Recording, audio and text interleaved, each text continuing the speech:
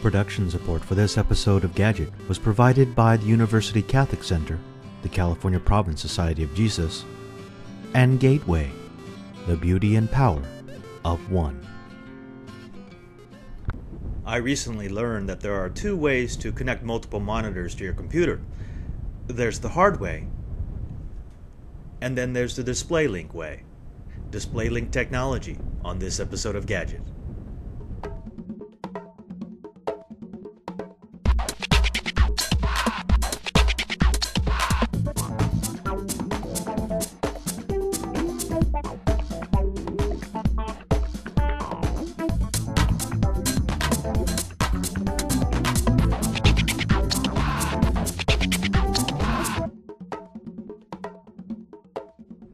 Hello, and welcome back to Gadget at thetechstop.net.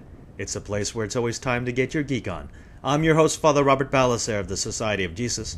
I'm a part of the California province of the Jesuits. We're the largest religious order in the Catholic Church, and we're here in the Center for Apostolic Technology at the University Catholic Center on the campus of the University of Hawaii.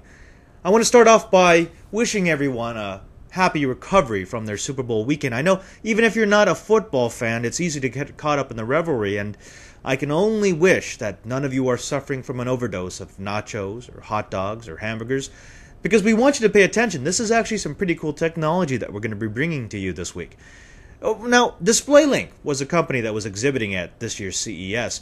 We found them at Showstoppers, and, well, I'll just let the video speak for itself.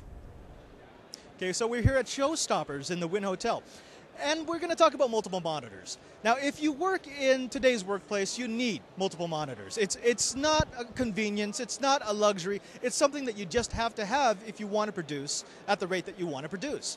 Well, in the past, there's been a couple of options. If you've been running XP, you can run a couple of different video cards and connect multiple monitors. Now, occasionally you run into some interference, occasionally you have a few incompatibilities that destroy your ability to creatively expand your desktop. And if you're running Vista, you don't even have that choice, since the WDM only allows you to run one driver. Well, the guys over at DisplayLink have come up with a new solution in their DisplayLink technologies. Now, the nice thing about this is that they're really a hardware-software company. They're not trying to sell this. They want to sell the chip. And what they want to show us here at this booth is three different solutions. They've got this, which is an integrated DisplayLink monitor. So you can plug a USB device, which is this monitor, straight into your computer and have the full resolution that you would have on Vista. Then the nice thing about this is it has the Vista Aero 3D interface running over a USB monitor. I didn't think this was possible. The way that they do this is they actually do all the processing in the client computer, and they only send the finished output to the display. Now, if you don't want to get their integrated display, you can also get this. They've got VGA and DVI adapters, which will allow you to do essentially the same thing. Take a USB interface, add a monitor, quite simply. Now, one of the cooler things they have here is this wireless device. They are actually streaming a movie at 720p straight from this laptop to this monitor over wireless USB. Now, the fantastic thing about this is that it gives you that added range. If you want to do signage, if you want to get the monitor a little bit further away from your desktop, if you just want the convenience of not having that cluster of cables, this might be a solution for you. So expect to see this technology in more displays in the future. And if you want to add a display or two without having to crack open the case, then the DisplayLink might be for you. Now, when I saw DisplayLink at Showstoppers, I was just blown away. I mean, I've used USB to video adapters before, and most of them weren't worth the plastic that they were packaged within. The problem was that we just didn't really have the technology to drive video over USB. There wasn't enough bandwidth, we couldn't compress it enough, whatever. There were so many different excuses why it didn't work properly, but all I knew was that it really didn't work properly. I had USB displays that would drop out in the middle of just displaying an image or displaying text.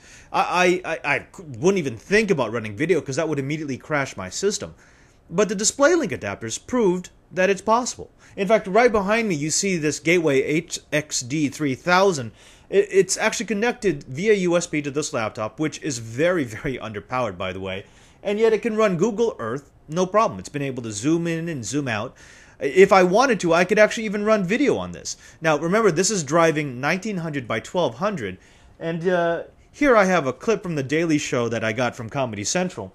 Now, the cool thing about this is that although DisplayLink didn't want to release their secret sauce, they didn't want to tell me exactly how they were doing it, they've used a combination of software, the drivers and the hardware, the chipset contained within the adapter itself, to allow you to leverage the power of your computer in pushing video through the USB cable. A lot of adapters previously had tried to do everything within the adapter itself, and that's what gave you some really bad performance and some horrible reliability. DisplayLink actually works two different ways depending on if you're using XP or Vista, and they promise that they're coming out with Mac drivers. But if you're using Vista, because I'm using XP here, you could actually even get greater performance because their software will allow all of the frames to be rendered within your high-performance video card contained within your desktop, and then only the finished frames are pushed out to the computer. Now, that's a fantastic way to do it, but what DisplayLink has done is they're not really a product company. They don't want to do manufacturing. They're idea people. And what they've done is they've actually partnered with other companies like LG and Toshiba, Samsung, Kensington, IO Gear, and IO Data. They want to have their products integrated into the products of other manufacturers. And Samsung right now has several fantastic displays. You've actually seen them. Here they are again in these pictures that they were using at showstoppers. They had one laptop, and then they had three people with monitors on their chest connected to that laptop just via USB cables. And they were able to display full video across all three monitors.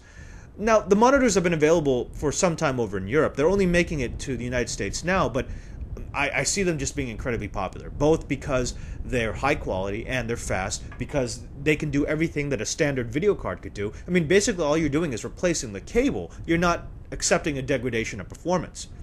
Now, they've got a couple of developments coming up. Because it is USB, they were showing a demo at Showstoppers in which they were running full 720p video over a wireless USB connection. So, in other words, you could take a display, you could put it on the other side of your office, and you won't have any cables running between them. It's just nice to think about the possibilities. Now, the cool thing about this is because their devices, the small ones, are entirely bus powered, they're powered by USB, it's a no-brainer install. You simply take the cable, plug it into your computer, plug that cable into the micro USB connector, and on this side you have a DVI connector which you can convert down to VGA if that's what you need. That's it. Install the drivers, your computer automatically recognizes that you have another display, and now you have the ability to mirror it, to extend your desktop, to do anything you want. Everything that you were capable of doing with a hardwired display adapter, you can do with the DisplayLink.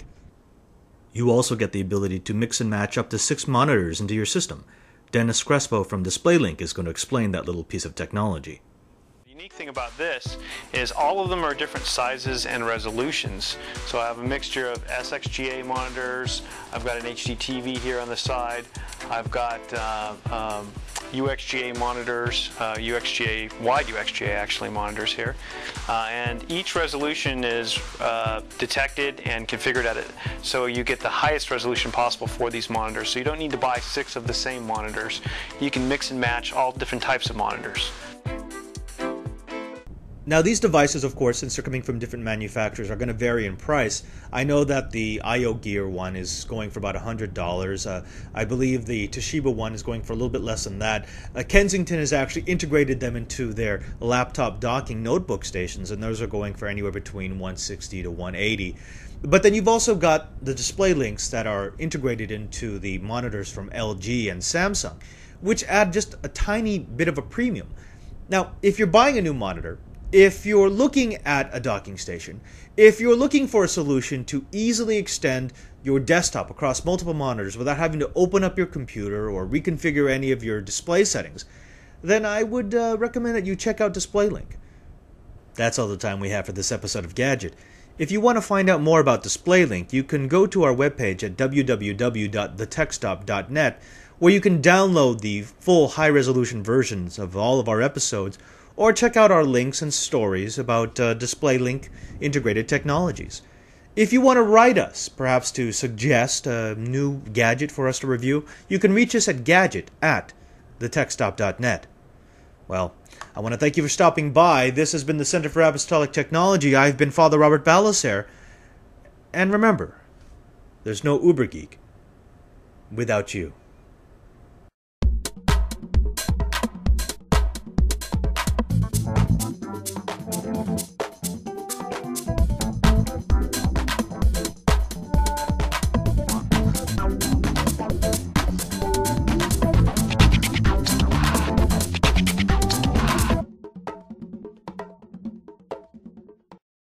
Hey noobs, I'm gonna totally own you noobs.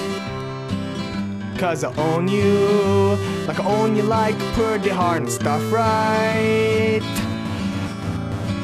I'm gonna give you some spanks, just like you're like Kyle, and you suck ass at all the games you tried to